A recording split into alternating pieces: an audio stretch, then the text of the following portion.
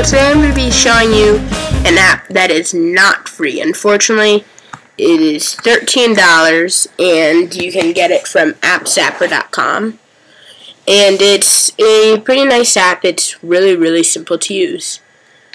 So you can get convinced, they will give you like 5 free zaps you can do.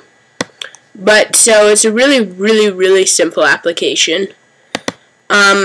It's pretty much completely drag and drop.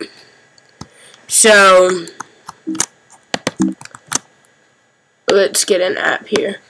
Cyberduck I'm just going to delete because I don't need it anymore. Well, this isn't a good example, so. Well, it's really simple to delete things like that. But let's see, what else would?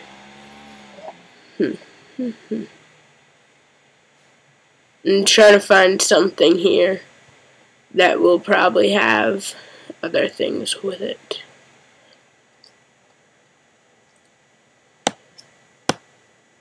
Nope.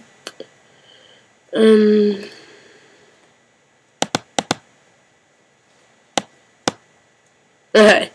So this game, Enigmo 2. I like this game. I'll just show you it and then get it again. But you pretty much just completely drag and drop. Then you just tell it to zap and it'll delete everything. So as you saw there are a whole bunch of things like catches and just log files and help files, all sorts of things that that the application will automatically generate, and then you'll have to go through everywhere to find all of these.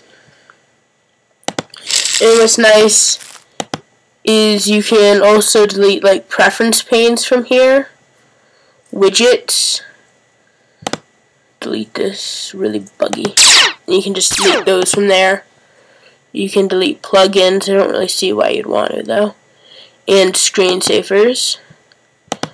And then under the preferences here, you can drag apps that you want to keep safe. So let's say I don't want to delete Firefox, so hold on. Okay, so I don't want to delete Firefox ever. So I'll just drag it there, and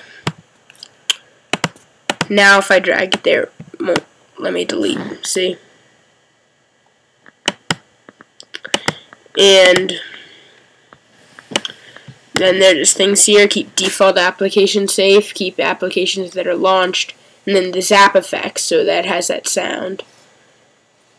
And so that's pretty much it. It's really simple. Unfortunately, it's not free. It's $12.95. You can also get Clean App, which is $15. And I think AppZapper is another one that's like $5. But it doesn't have any of these features except for the drag and drop for delete.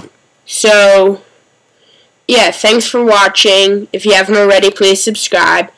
And be sure to check out my website, macaddict54.com. Bye.